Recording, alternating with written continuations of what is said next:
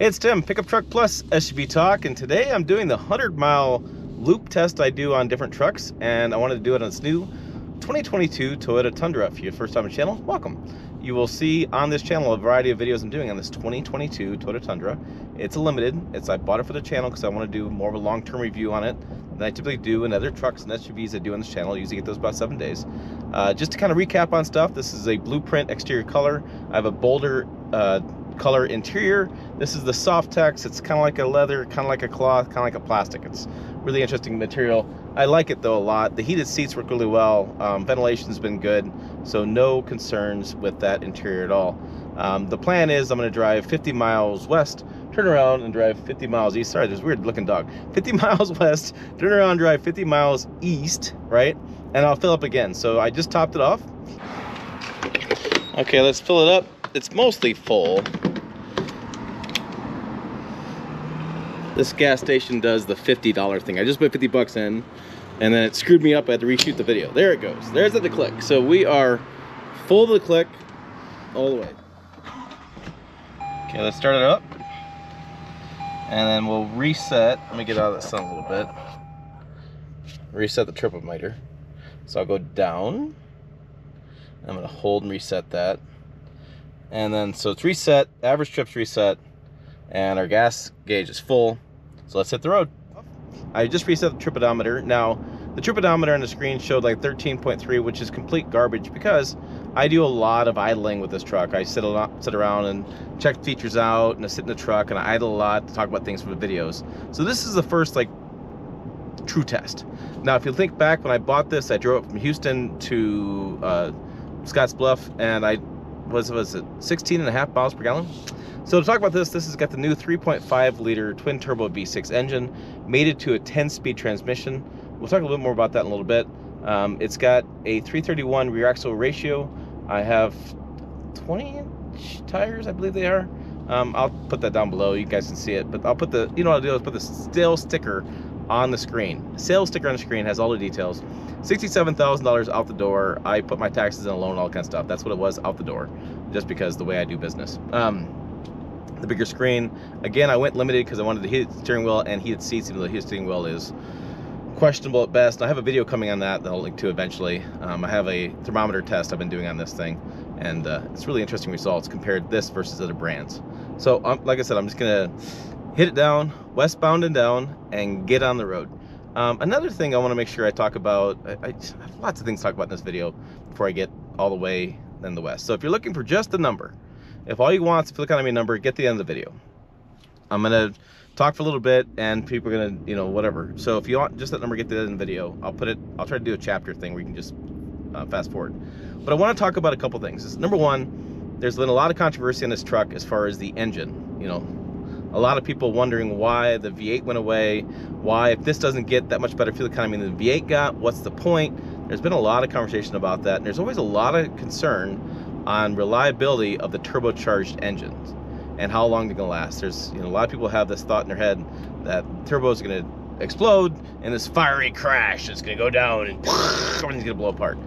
It's really fascinating from my viewpoint when I start looking at the stuff. So like, we've done deep dive information, reliability stuff and information on, like, say, the Ford F-150, because it has the 5-liter V8 and it has the EcoBoost, and that EcoBoost is it's not the same as this engine, but for the average consumer it sounds the same, right? Same displacement, same 10-speed transmission, same turbos, even though Toyota's number is actually 3.44, whatever.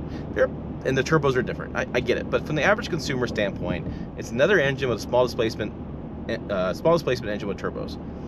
In our reliability research, we have actually found more reliability problems in the 5-liter V8 than we have in the EcoBoost engine. Okay, let me make one more final point on this V8 versus twin turbo V6 conversation. A lot of people are going to talk about fuel economy as the biggest driver of that change, and really it's about the NOx gases in the atmosphere. This is interesting. I'll put some stickers on the screen. I went back in time and I went around to all the different automakers, Ford, GM. I think I found a Chevy V8. I found a Ram Hemi. I found the Ford 5-liter V8. I found the Ford EcoBoost, and I found the Toyota Tundra with a 5.7-liter V8. I'm gonna get speed up here and set my cruise at 70, by the way, while I'm doing this test.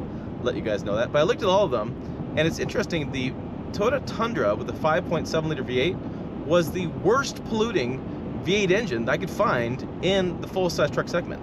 It was 630 some grams of NOx per mile or something.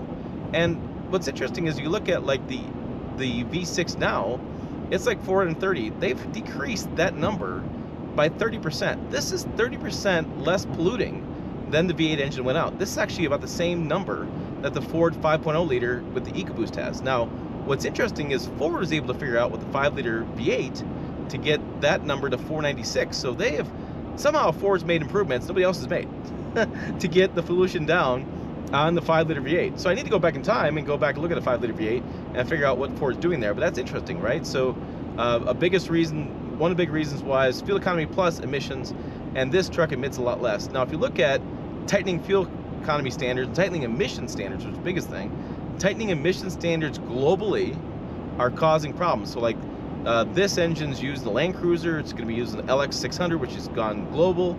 And so it's really not just about United States and their emission standards, it's about global emission standards, and California California's always kind of a pain, emission standards. But getting those down by 2050, they're saying non-hybrid cars should be between 170 to 200 grams per mile of NOx emissions.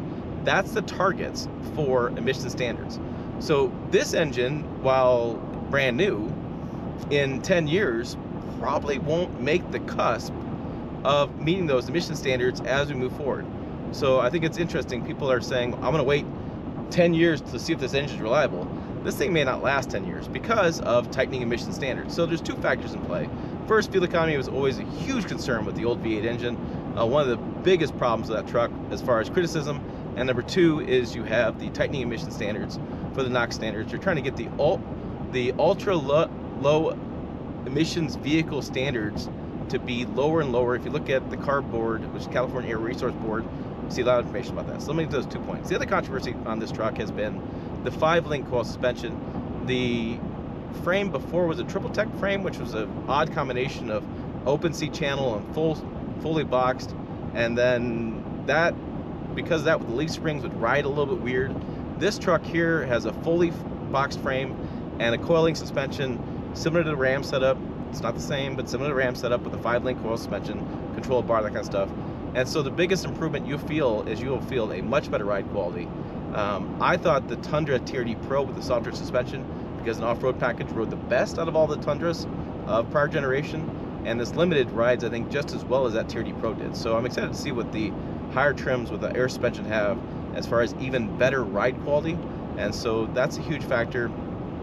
I do plan on towing with this probably next week. The weather's finally changed. We're not having blizzards at the moment, and so I'll be curious to see how much squat we're going to have. That's typically the byproduct of going with a leaf spring to coil spring, is you get more squat, which is not always a terrible thing, but aesthetically it doesn't look very good, and if you have too much squat, it does cause some problems with handling and steering. Anyways, I want to make those points very clear. I've had some criticisms. You'll see a whole playlist. I've already done like 20 videos in this truck. I'm planning on doing probably 20 more, and so you'll have a whole bunch of stuff to talk about this truck. But I just want to give you those updates. I'm doing 70 miles an hour. I'm at I'm gonna flip the camera around. It looks like 1700 RPMs. No, yeah, 1700 RPMs or so, and I'm in normal driving mode, by the way. I don't do these tests always in eco or sport. The difference is very minute because I've done some tests on that with different vehicles, but I'm in 70 miles an hour, which is the speed limit, and I am cruising along. Adaptive cruise is set up, lane centering assist, and lane departure assist. There's two different systems in this truck. Are both on? Let me see if they're both on. Yeah, they're both on. And so we're cruising along. So real quick, lane departure assist, when you leave the lane, it'll beep at you. And lane centering assist uses the camera system behind the rear view camera to identify the lane lines, and it'll make small adjustments to keep you on the road. I typically don't like either one of those systems. I like to drive by myself and just drive. But I will tell you, I'm getting used to lane centering assist. It's making it a lot less stressful as far, not stressful, but fatiguing. It's not so tiring driving long distances. Like when I drove from Houston, I was driving north, wind was blowing from the west like 60 miles an hour. It was a crazy weather day, and lane centering assist helped me stay in lane with using less steering wheel inputs, and when I got to my destination, I wasn't as tired as I would have been if I was battling the wind all day, right? And so those are two features I am using in this truck. I'm slowing down here, so I'm gonna do 50 miles an hour. On this route, there are gonna be 4 towns. I'll just say them because if you guys know the area, I have, let's see, this is Morrill. This is Mitchell, Morrill, I always get it messed up. There's a slight slowdown for Henry. We don't go through the town. We go through Torrington and then Fort Laramie. And so this is typically, I'll go from 70 to 50 to 30 to 25, I believe it is in Morrill, and Torrington parts is 25. And I think the highest speed I go is 70 on this route. So I will go, it's kind of a mix of city and highway, just to kind of give you an idea of what we're driving today. And so, like I said, if you're looking for the full number, get the end of the thing. But let me get back up to speed here in a minute, and I will show you the fuel economy, or the dash drain. But before I do that, let me flip the camera around real fast. I want to talk about this oil gauge. This has created quite a bit of controversy online. So we have that oil gauge. I hope you can see it just right. So there I am doing, what am I doing? 25. Oil gauge is below center, all right? And when you get on it, so I just speed up a little bit, you can see where that changes. Now, okay, here's the controversy, is that typically with gauges, we've been programmed as owners to like the fuel gauge, or like the oil pressure gauge and coolant gauge to be dead not center. It's just, those gauges are analog gauges, and they can set them to be whatever starting they want to be. So they can kind of manipulate where those gauges set as far as in a normal idling situation. This gauge on the oil pressure gauge is quite low compared to other full-size truck brands. It's created some people wondering what's going on with this. So let me show you this. You can see I'm low, right? And I'm going to turn, and then this goes immediately 70. So when I hit resume on this, you can see that gauge, the oil pressure gauge, move, and it does move quite a bit. Okay, trying to get over this railroad tracks. Okay, that's due to me driving moderately. If I really get on it, that thing really flies. And it's interesting because I'd like it to be half, but because it can go all about halfway when you really get on the boost, I can see where they want to set it less. I can see the argument in engineering, because if I was halfway and I really nailed it, I'd get really close to high pressure. When I'm high pressure, it's going to create a lot of concerns about, oh my gosh, I'm damaging my engine. But if I keep it at lower and I go to just a little bit past half, or a little bit more than half, then I have less concerns. So all I got to say is, boy, this is a low pressure running engine. It's not that huge a concern. For me, the bigger concern is high pressure. So yeah, that's what I want to say about that. So keep that in mind. I've seen that in different YouTube videos, people asking about it. That's what's going on with that gauge. I've talked to Toyota Engineering, and that is set correctly. It's not incorrect. There's nothing wrong with the truck. That's how they set it up. And yeah, that's the answer to that. So I'm going to keep going down, not waste all your time by babbling this entire video. But you can kind of see with my hands where I'm kind of looking. Lane centering assist. Is it autonomous driving? Oh, hell no. It doesn't drive for yourself. But it is pretty handy. I kind of like it. And it's not so aggressive. Some brands are really aggressive. And this brand is, well, pretty nice. And yeah, if you don't grab the steering wheel, it's like, hey, buddy, grab the steering wheel. Let's get down the road. I'm going to go down and turn around at the 50-mile mark and head back.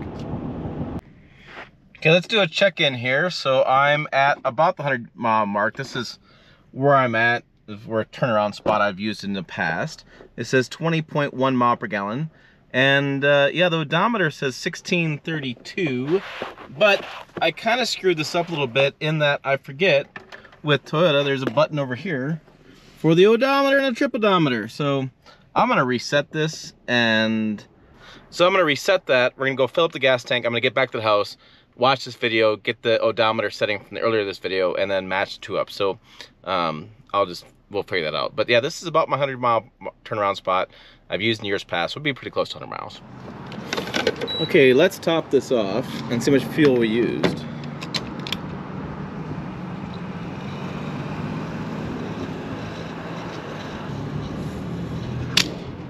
Okay, there we go. There it clicked at 3.711 gallons of fuel. Okay, just topped it off. Let me show you this, because I just gotta say, for the last 20 miles, I looked at this number and I've been in shock. Let me show you. On the screen, 22.8 miles per gallon. 22.8. This is a 4-wheel drive truck. I'm driving a 2-wheel drive. You can see 2-wheel drive. You can see the drive modes. I'm not doing anything special. I wasn't hypermiling it, wasn't going slow to stop signs. I have driven dozens of trucks each year. I've been doing this 10 years, driven a lot of trucks. That is probably the best performance I've ever seen out of a small displacement V6 turbocharged engine. Full stop. I even, with my hybrid power boost, doing that same trip, I got, I think, about the same number, and this is not a hybrid. Now, that is if the number works out. So let's go back to the house. I'm gonna grab the slip of paper. Let's go ahead and figure out what the number said on odometer, do our math on paper, and see how close we are. But if we're close to that number, that's shocking. And that gives me some pretty high hopes for the iForce Max hybrid engine, because, you know, this is a heavy truck. This is 5,000 pounds. You know, this is, let me show you the sticker here, because that's always a question, but yeah. I have 5,000, let's see, gross vehicle weight, 7,230, curb weight, things like 5,000, and my payload is 1,400 pounds. So it's still a heavy half-ton truck. I mean, there's nothing, Toyota's always had a heavier truck out of the segment, but this thing is, let's go home and figure this out, because I'm still in shock at that number. That's better than EPA. All right, back at my home office, I've just looked up that video I shot. So if you zoom in on that video, when I reset the trip odometer, it changes to the odometer, and that number says 1586, okay? So when I shot the last video at the gas station, 1677, my difference there is 91 miles. So I drove 91 miles, so I did 100, pretty close. When I'm looking at the fuel I use 3.711 gallons of gas, right? At the same pump, same number 7 pump, same day. And oh, by the way, today was 50 degrees, was pretty sunny, no wind, no real traffic. So those are pretty ideal conditions for, well, freaking January in Nebraska and for this trip. So when I do the math, when I divide 3.711 into 91 miles, I get 24.52 miles per gallon. Holy cow. I did look back at my Power Boost videos when I had the F-150 hybrid and look at the other videos I'm going to do in the future here. I have a GMC Sierra coming, I have another Ford F-150 coming, and I have a Ram coming as well. But I got to tell you what, those numbers are insane that I actually was able to best EPA in January. Usually during the summer, maybe a little bit better fuel, a little bit better conditions. But yeah, wow. And by the way, EPA is 22 miles per gallon. So say what you will, put in the comments what you're getting. I don't know. I am pretty damn impressed at this test, which I do with other vehicles. You'll see me do this again with the Ford. You'll see me do it again with the GMC, and you'll see me do it again with the Ram coming up. I'll keep doing this test, but that is probably the best fuel economy I've ever gotten out of a small displacement V6. I've gotten the V8s, I've gotten consistent EPAs, but never that freaking number. That number is insane. So for more, check the video over here, website down below. As always, thanks for watching. I'll see you down the road.